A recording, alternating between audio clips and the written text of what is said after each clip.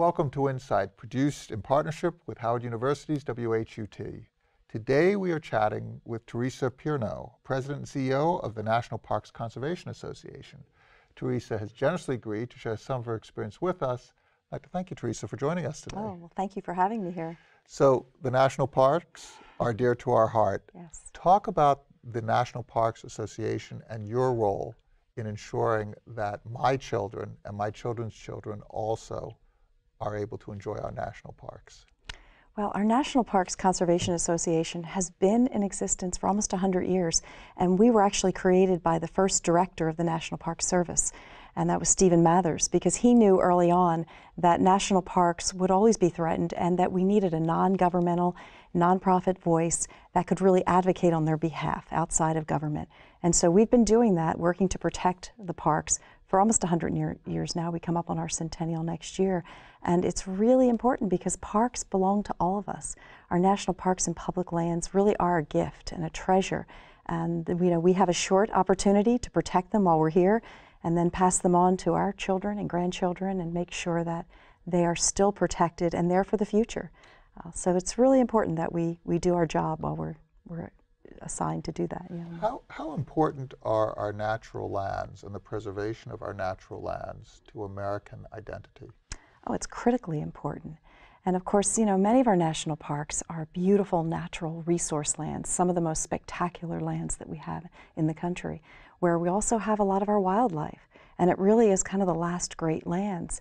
And a lot of our national parks are also historic and cultural sites, and important sites that really tell about the United States and our people and, really the history. Some of it is difficult history to remember in challenging times, but it's really important for our democracy. It's important for all of us to have these treasures preserved and protected for the future. Now, there is a lot of talk about multi-use of national parks and adjacent lands. There's a lot of talk about development. There's a lot of talk about if you just extract what's below the ground, it doesn't affect what's above the ground. What is the position of the National Parks Conservation Association on these types of issues? Well, it's really a good question because it's really been one of the challenges, particularly with this administration and the threats with oil and gas and extraction.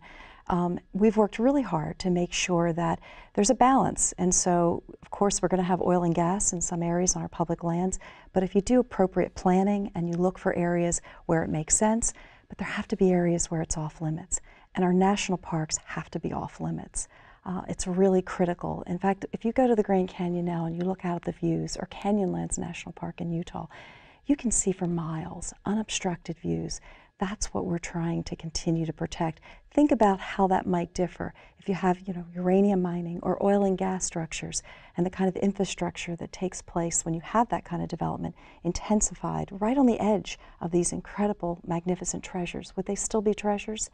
And in fact, there's one site that has really been the poster child for what we need not to do, and that's Theodore Roosevelt National Park. And so sadly, Theodore Roosevelt, who was such a champion for our national parks, here is a site where oil and gas is right up to its borders, and you can see it right from inside the park, and the impact is enormous.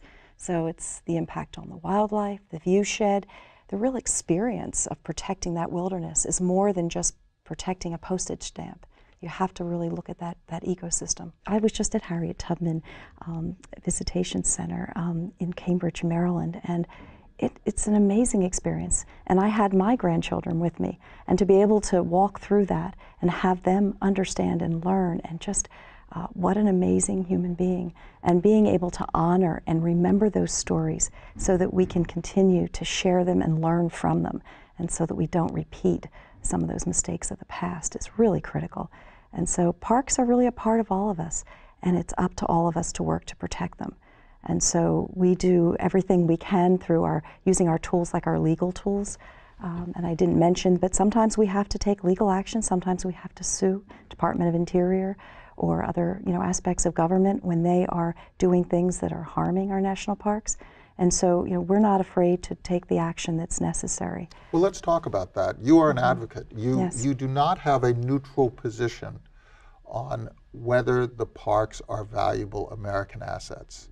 and you do not have a neutral position on how those parks ought to be stewarded. Talk about how that interacts, for example, with the positions that you take on the legal side. Well, I mean, I take personally very serious our historic role and the work that we've done over the years to protect our national parks. And I can tell you, just even in the last decade or more that I've been at it, in leading the organization in these last couple of years, we've had to stop things like, working a uranium mine on the edge of Grand Canyon, or an enormous development that was Tucson that was also planned, or we're talking about like Pebble Mine in Alaska. That is an enormous copper and gold mine that is proposed at Lake Clark National Park there that would also have an enormous impact on the salmon run. And this is the place in this world that produces about a third of a wild salmon. And so to have, and mines are notoriously polluting, and this is over a wetlands. And so these are the kinds of issues that we face all the time, and now it's even been more ramped up. Things like Jamestown, historic Jamestown, that we all learn about as children, and early colonies, and coming up the James River, Captain John Smith, and all of that. Here we are now with Virginia Dominion Power putting high tension power lines as tall as the Statue of Liberty with lights across the James River in view of Jamestown. I mean, how can those things happen? But they happen, and if we're not there really working with citizens and really stopping them, whether legally or through our voices, we are going to see these parks really destroyed, and they're not going to be there for our children. So they see these areas as an area to be exploited for their purpose, which is not a nefarious purpose. It is a purpose that is driven by profit. But the profit does not actually accrue to the people who live in those areas. Alaska Native peoples, citizens of Alaska, do not receive the profit. The profit is exported, but their land, the land in which, right, where they live, people who live around Jamestown, people who live around these different areas, they're not really more than the temporary beneficiaries. They might receive a job for a period of time, but that does not seem to be the point. Shouldn't these lands also be managed in such a way that help the people who live right there? Well, and the ironic thing is, if they're left alone, they do, because, as I said, parks are an amazing attraction for communities, and they have visitors come in, so their restaurants and hotels, they benefit from jobs and that economy, a very strong economy. Just having Jamestown down in Virginia and that Colonial Parkway and that whole area benefits tremendously from the economic benefits.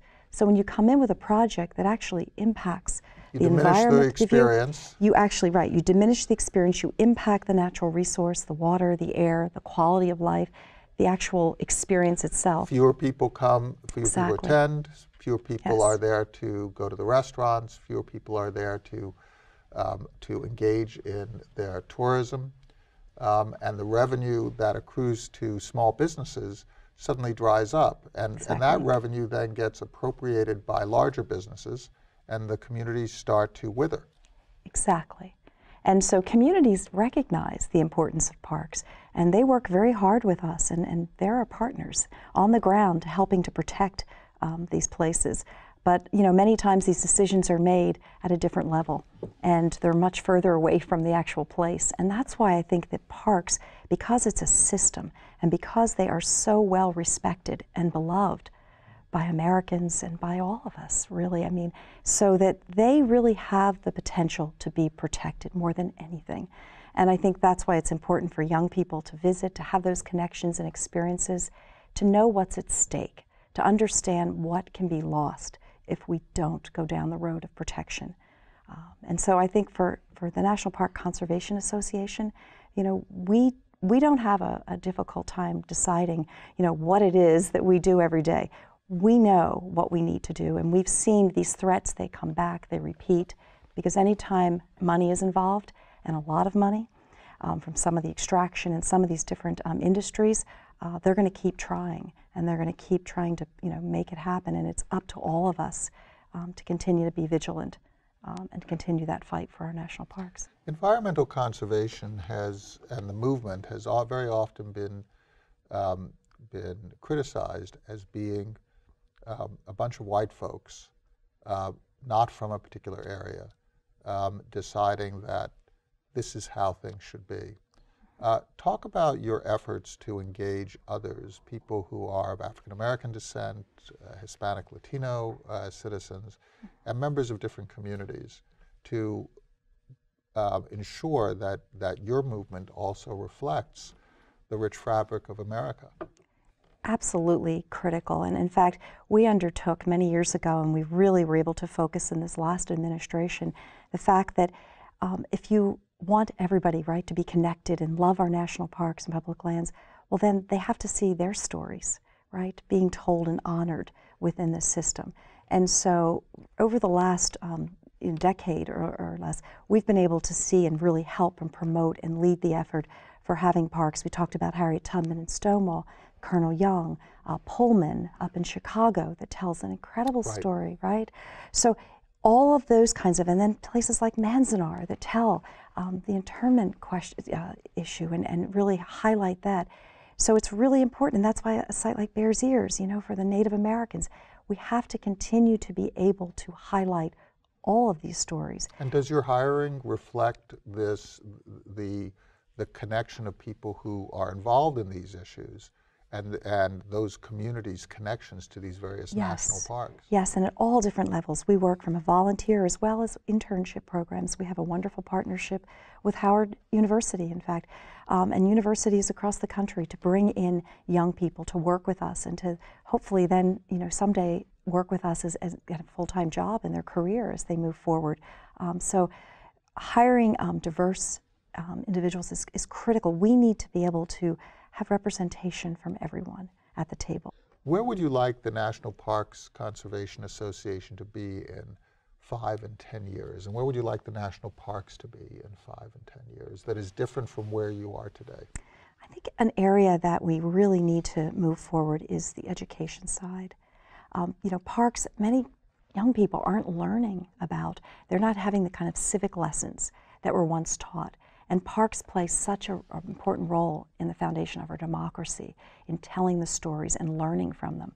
So I would like to see it incorporated more in the education of our young people, and so that it really does become part of the stories that they learn. Because everything you learn about in school, whether it's science, whether it's the social and the history, social studies and math and all these things, there are stories. They're highlighted within the national park system. So I think that connection with, you know, diverse communities, with young people, and through education is going to be critical. Theresa Pierno, thank you so much for sharing the great work of the National Parks Conservation Association. And thank you so much for your insights. Thank you.